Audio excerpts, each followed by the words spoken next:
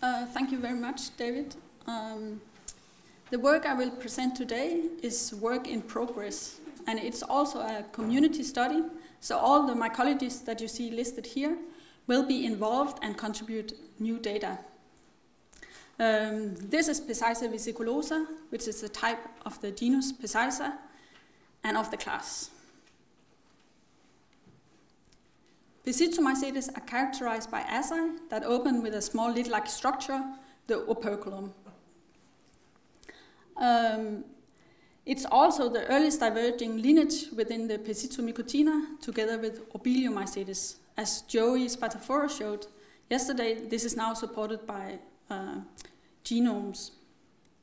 The ascomata are apothecia, or are closed structures of apothecia, such as in the truffle or truffle-like forms.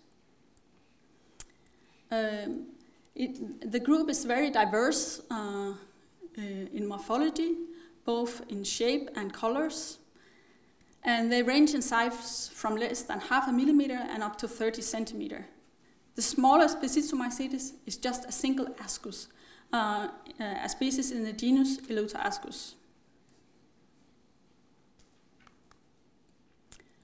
Asexual morphs has been reported in the class and described in several genera, but overall the knowledge about the asexual morph is very limited. And in many species the spores do not germinate in culture.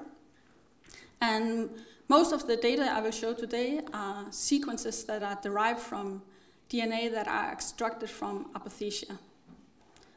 But tomorrow Rosanne Healy will tell us more about her recent studies of spore mats of ectomycorrhizal Pezizales, and that's those as you see here on the photographs.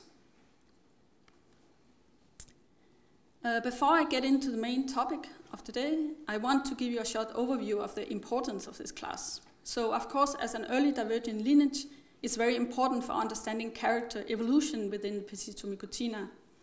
And also, recently, the biological activity and role of these fungi in ecosystems have been shown to be much more diverse and important than previously thought. The greatest diversity of species occur in temperate regions or at high elevations. Most species produce apothecia on soil, but many are substrate specialists, with those on dung and burnt ground as the dominating. They occur on plant debris where animals have urinated, on wood and leaves, and a special group are the bryosymbiotic that occurs on mosses, most commonly on small acrocarpious mosses. Until recently, most of the species that produce apothecia epigenously were thought to be saprobic, but an increasing number of studies using sequences from environmental sampling or root tips and morphotyping have shown that these are ectomycorrhizal symbiotic. And surprisingly, Pezizomycetes have now also been found as foliar endophytes and endolycinic fungi. And in this study, using sequences from apothecia that were identified to species within the Phylogenetic and sequences from cultures of foliar endophytes and endolycinic fungi, we were able to identify most of these two species or genus.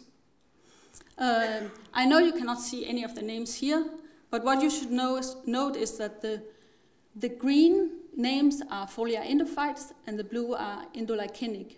So you can see they are distributed throughout the family, and they are distinct from those that are ectomycorrhizal.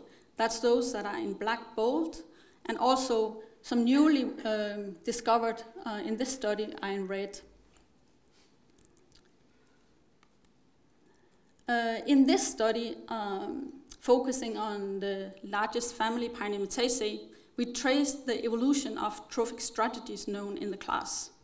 So what you can see here is that the ancestor of the class and the deeper branches are reconstructed to be saprobic, or most likely saprobic. That's the brown circles. The red circles are those that are reconstructed as ectomycorrhizae. So ectomycorrhizae has arisen within all the major all these major groups and likely 7 to 8 times independently within Phylogenetic centrolato. And these are just some photos to show some of these newly discovered ectomycorrhizae. So Humaria, Genia, Otidia, and Tassetta have been shown to be ectomycorrhizal. An obligate bryosymbiotic lifestyle has arisen only twice within the class. In the Octospora lineage, which is highly speciose with about 150 species, and in one species in Chylomania sclerotiorum.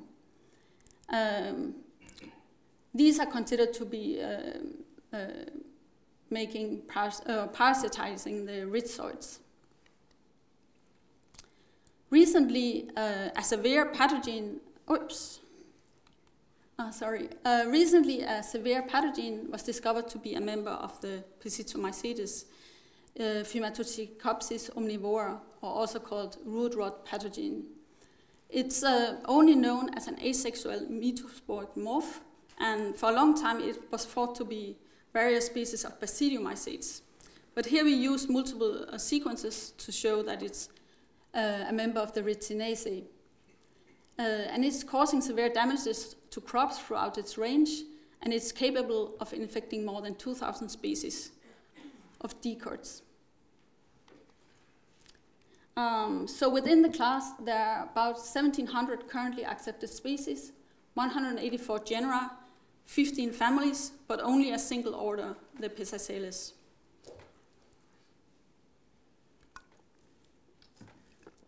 So the goal of this study is to produce phylogeny of the class to be able to define orders that better reflect the phylogenetic relationships among the families. And I've listed some questions that I think we should also discuss: taxon sampling and selected gene regions. And also I think we should think about when does a single branch justify or represent a new genus or family? Is there an inflation of monotypic genera in the class? To robustly resolve the deeper branches in the class, Xianghua Wang and I compiled multiple sequences from these studies that I have listed down in the corner, with the aim of getting a combined data set of these 4 gene regions. So this skeleton tree you see here includes 167 species, 81 genera, which is about half of the known genera, and all families except one. I will get back to that one later. And as you can see, 3 main lineages were resolved, A, B, and C, and confirming recent results, the Phylogenetic node for Phylogenetic centro stricto was highly resolved. And the 10 lineages within that family, shown in green, were also highly supported. One additional lineage was added, the Alorina lineage.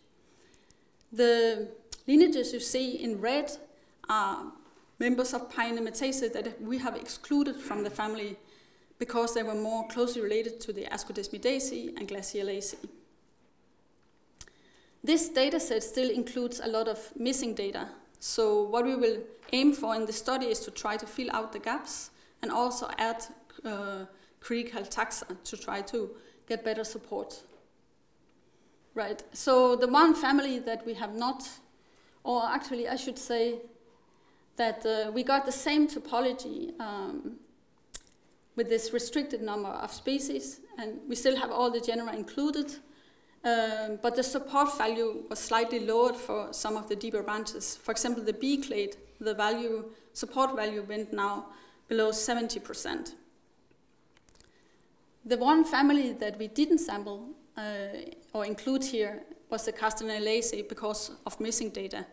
But using a large subunit and small subunit of the ribosomal DNA, it has been shown to be an independent lineage within this larger clades of B and C.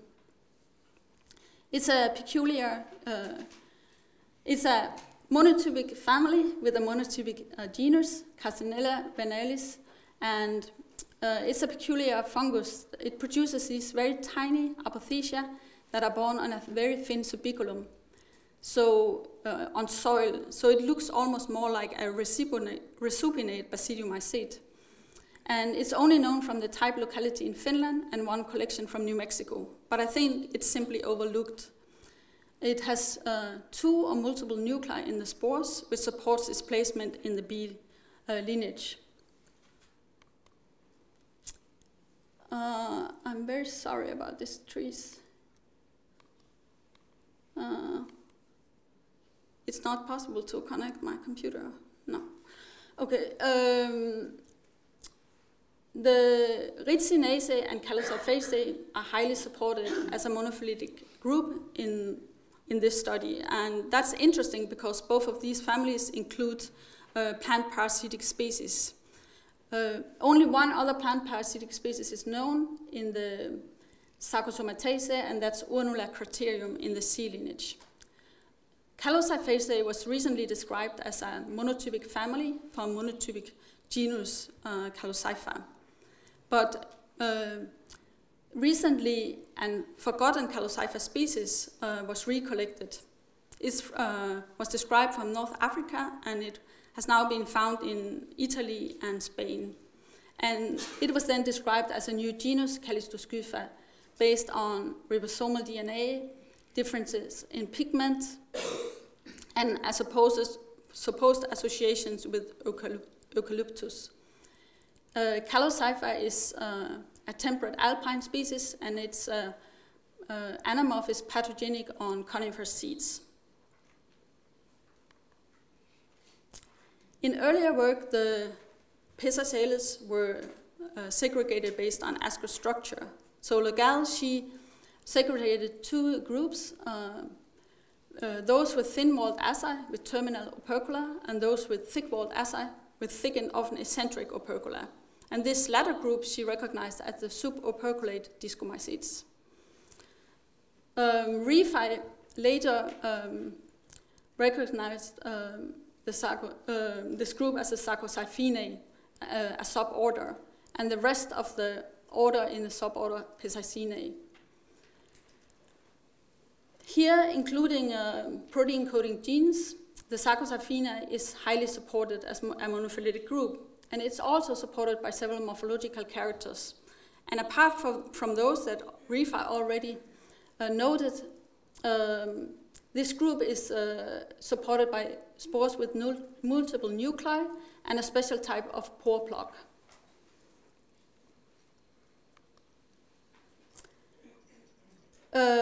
Kimbrough added a 3rd suborder to the class, the Pioneminae, for highly reduced apothecial forms. For species, for genera such as Ascodesmis, Alutoascus, and Pionema. And that's those in green. And so clearly, based on molecular data, this suborder is polyphyletic.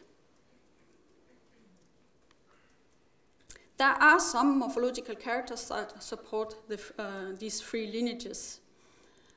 A close relationship between the Ascobalaceae and Pezizomycetes is supported by an amyloid reaction of the asci, which is absent from the rest of the families.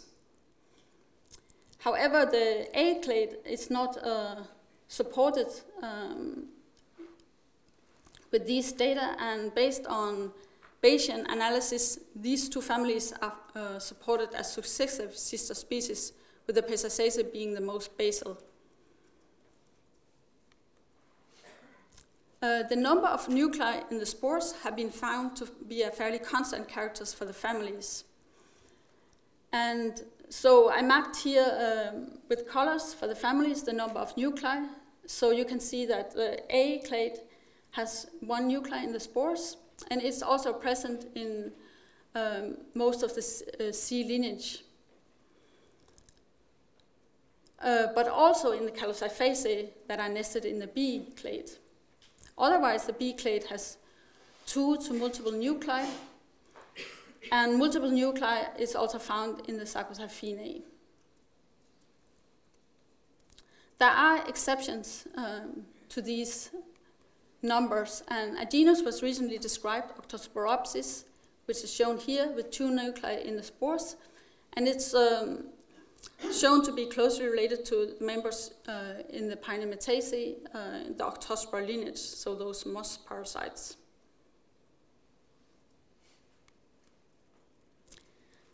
Ascoseptal poor ultrastructure support the higher level relationships to a certain degree. And this is work by Kimbrough and co-workers that he summarized in the first international Ascomycete workshop in 1994, published it. And I have marked here also with colors the families, the different types of septal pore plug. The most simple type is found in the Pezizomycetes with these convex and biconvex thin bands. In Ascomycete, the pore plug is more elaborate, but still different from the rest of the order. In the B lineage, those species that have been studied, they have identical type of pore plugs. These dome or cone-shaped plugs with V-shaped striations. The same is the case for the Sarcosiphenae. It also has a special pore plug with V-shaped striations. But when we get into the Phylogenetic sensulator, where the situation is more complicated, the pore plug are also more variable. There are other characters that support these groups, such as excipulum structure, excipulum hairs, presence or absence of excipulum hairs, and carotenoids. And in this study, we traced the evolution of the production of carotenoids. So what you can see here is that the ancestors of the class and the A, B, and C lineages did most likely not produce carotenoids, which then evolved at least 4 times within the class in distantly related taxa. But most of those species that produce carotenoids are the Sarcosiphenae, and then in the Phylogenetic, where the Phylogenetic sensu stricto, the ancestor, was reconstructed to produce carotenoids. This, the production of carotenoids has then subsequently been lost in the family.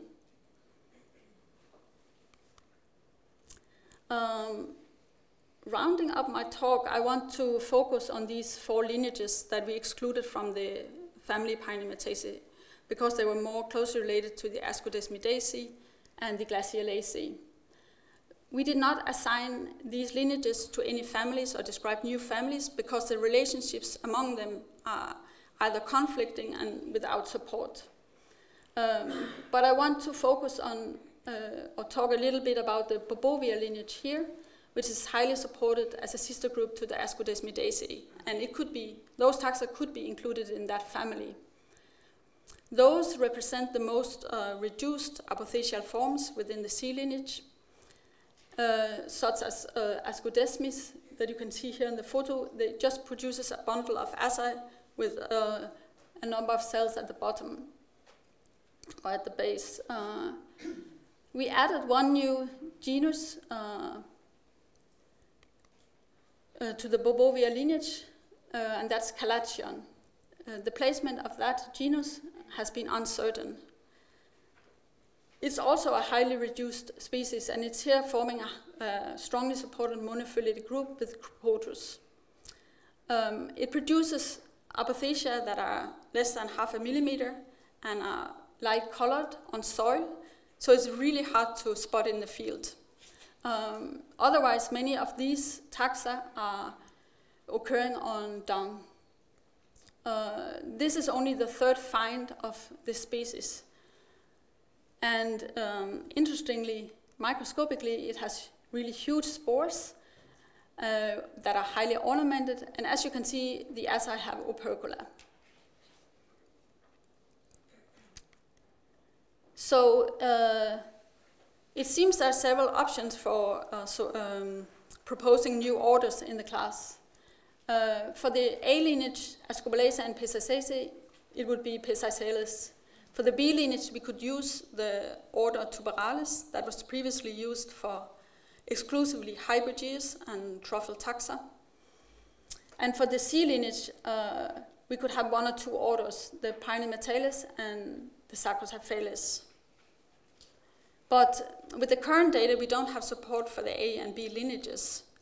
So we need, especially to fill in missing gene regions to get a complete 4-gene data set, I think, to get the bootstrap values up, and also add additional critical genera or species. And I hope we will be able to accomplish this within the next couple of months. For the future, I think there's a need to sequence multiple genes, also for rarely collected, enigmatic, or newly described genera or species, and especially to coordinate sequencing to utilize the same part of the gene regions. With this, I want to thank these people for use of their photographs, and thank you for your attention.